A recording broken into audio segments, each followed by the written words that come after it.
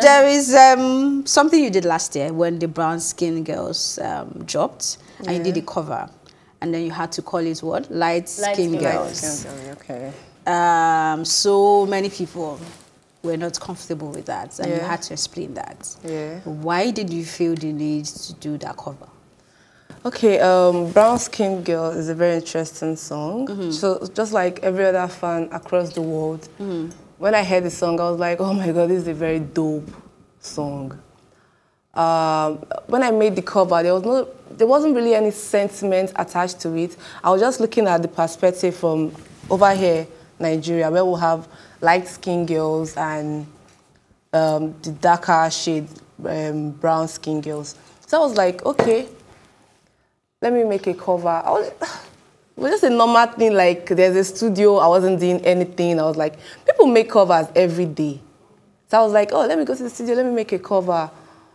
Without thinking about the repercussion. Yeah. So I made the cover and I put it out there. I got the backlash, and so many people misunderstood where I was coming from. They labeled it colorism, that, okay, that maybe I was like praising like the lighter shades and all. But that wasn't where I was coming from. I was coming from, oh, a nice song, let me go and make a cover with our own dynamic over here in Nigeria. And, well, most of the backlash actually came from diaspora. Like, most Nigerians didn't even, like, get to see it, like, but from over there, I know what they're going through over there with the whole racism, colorism, and everything. So it affected them more, seeing that it's also Beyonce that sang the song, and Blue Ivy, and all of that. So there was just emotions everywhere. But it was one of those things where I'm like, oh, we're all, at the end of the day, we're all blacks. I'm not like saying that one shade is better than the other shade. I was just like, oh, let me just make a cover. So you ignorantly made that cover? I won't say ignorantly. Okay. I use the dynamics. As I always tell people, I use the dynamic. Let's talk about the dynamics of here, because it's one thing to say that it's interesting you say that it's American or Western people that are having that issue, because we do have colorism in Nigeria. It's facts. Maybe that's not your reality, because you're not a brown, darker skinned girl, but a dark skinned girl will tell you in Nigeria that they understand fully, relates 100% to the people in America or in diaspora who suffer from colorism, because it is there.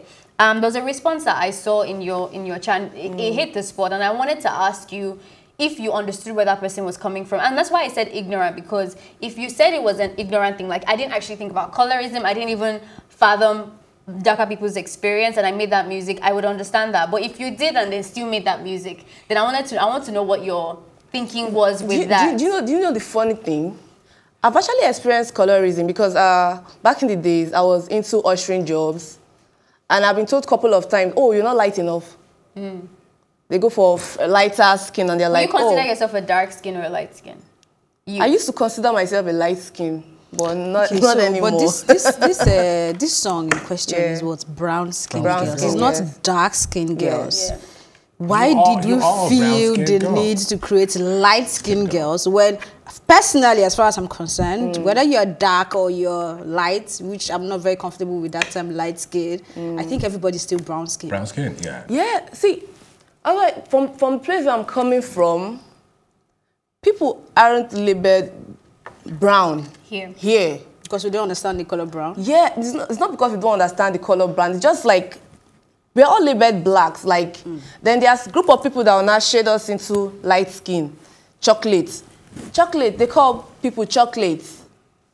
So it's not as if you're calling anybody chocolate milk. Is still brown. Yeah, but I'm just saying as I'm trying to say that from the dynamic here, from where I'm coming from. Just wanting to represent the lighter skinned, or with our Did you see that there was a need to fill that gap? Usually you'd make that cover and change the lyrics because there's a need for that, right? Like people, that's what Beyonce was trying to do with that song. There's a need for black girls to be represented positively, so she made that song. For you to make that song for light-skinned girls, is it that you saw in this dynamics, like you mentioned, that there was a need for that to represent light-skinned girls? No. Okay, so then why? Okay, that's why you want to say something. Yeah, because that's what I feel. I feel as black, we're all brown-skinned people, just with different shades. You know, the different shades of brown. I wouldn't categorize you as a light-skinned girl. You're a brown-skinned girl. You just have a different shade. Now, I feel. I just went through the write-up and one or two comments. People felt you made joke of an issue that is really pertinent to a people, to a whole race. Not a race, but like a skin tone. Yeah, a skin tone, yeah. You know, and so, I mean, it's pertinent. Why, if you wanted to make everybody feel all-inclusive, you could have come up with something different, a different kind of song, instead of, you know, remixing what Beyonce did. I try to see the point you were trying to make. You wanted everybody to feel loved and included, but unfortunately, you didn't really succeed in doing that. I feel like this is an interrogation. Yeah, that's why I feel like it's an interrogation. Sorry about that. It's just that we haven't really heard your voice. I mean, the one thing you've talked about is the BET platform, and that doesn't do justice for us at all. And I think that I got an insight that you weren't causing harm. Okay, even though that, I mean, your intention wasn't to cause harm. That's what I got, but I still didn't get like the gist of it. Like, and that's why you coming on the show and using your own voice to explain where you're coming from could help. So it's not an attack. A good example for it is like how they say like Black Lives Matter. You know that incident, right?